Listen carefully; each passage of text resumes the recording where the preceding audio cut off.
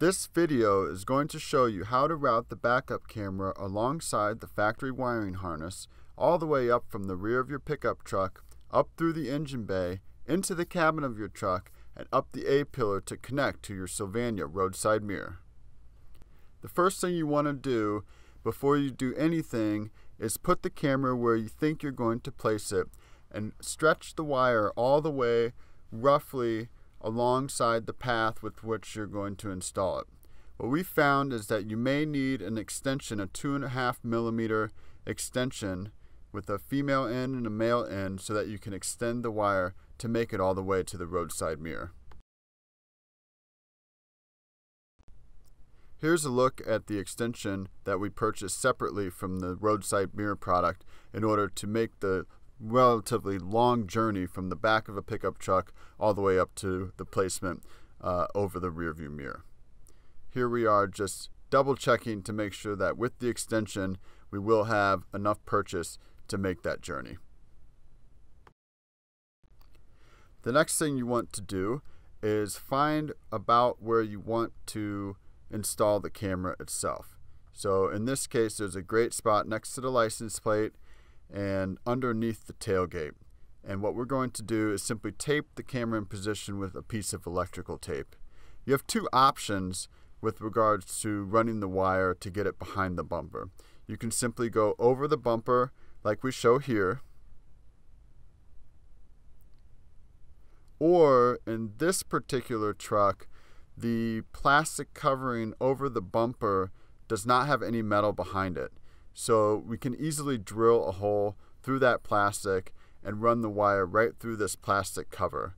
We do not recommend drilling a hole through the metal part of the bumper if that's how your truck is situated, as this could be an invitation for rust and other corrosion issues.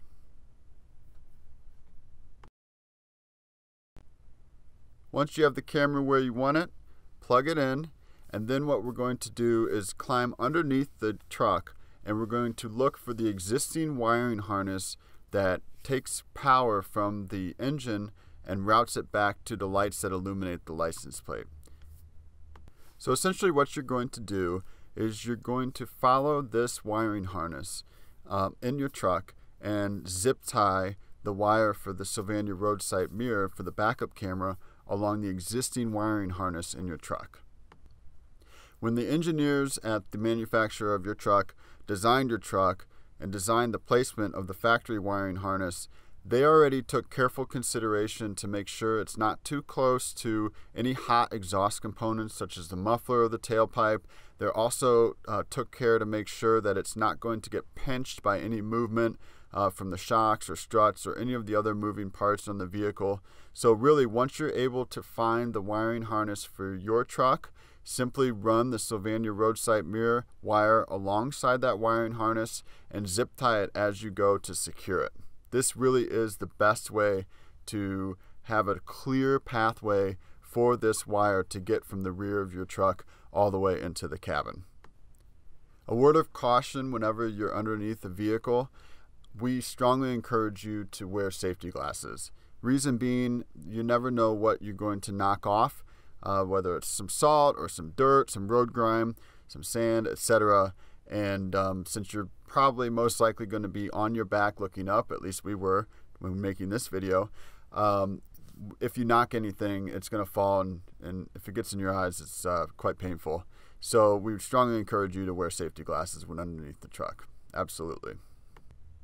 So here we are continuing to zip tie the Roadsight Mirror backup camera wire alongside the factory wiring harness on this truck.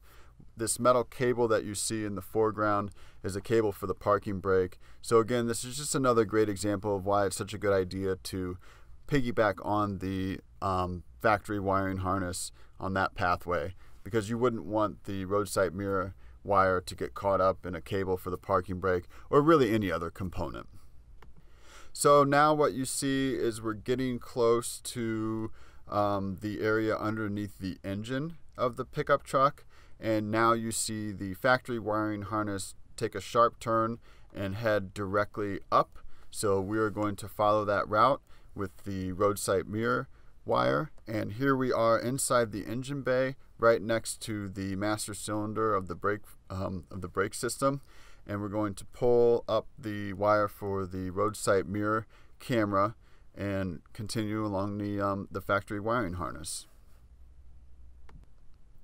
So now it's time to transition into the cabin of your truck. What you see here, this black circular object, is a grommet, and that allows the factory wiring harness to go from the engine bay into the cabin of the vehicle.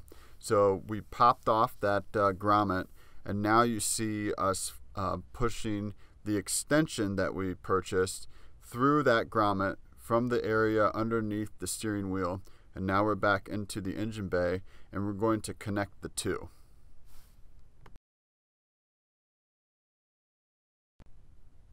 Now that we have the extension connected, we're going to pull out any remaining slack that's floating around in the engine bay, and we're going to go ahead and replace this grommet that's in the firewall. This is a key step. You don't want to forget about this one, because this grommet is what prevents any water or anything else from getting from the engine bay into the cabin. Here we are tucking the wire behind the kick panel near the parking brake and sending it up the channel that is adjacent to the door frame seal. There's a wonderful little channel along this seal, and we've had much success simply sticking the wire right behind that channel.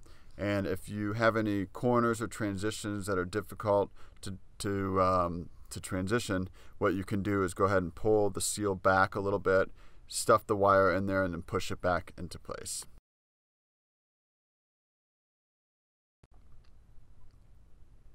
Go ahead and continue to work the wire alongside that channel all the way up until you reach the top of the A-pillar.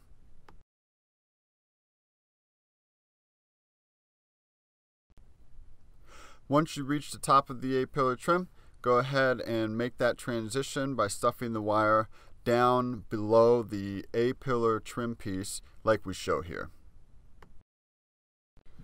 Almost every vehicle will have a gap big enough to stuff the wire behind it between the top of the windshield and the bottom of the headliner. So what you see us doing now is stuffing this wire for the Sylvania Roadsight Mirror behind that headliner and getting it right into position to connect to the Roadsight Mirror.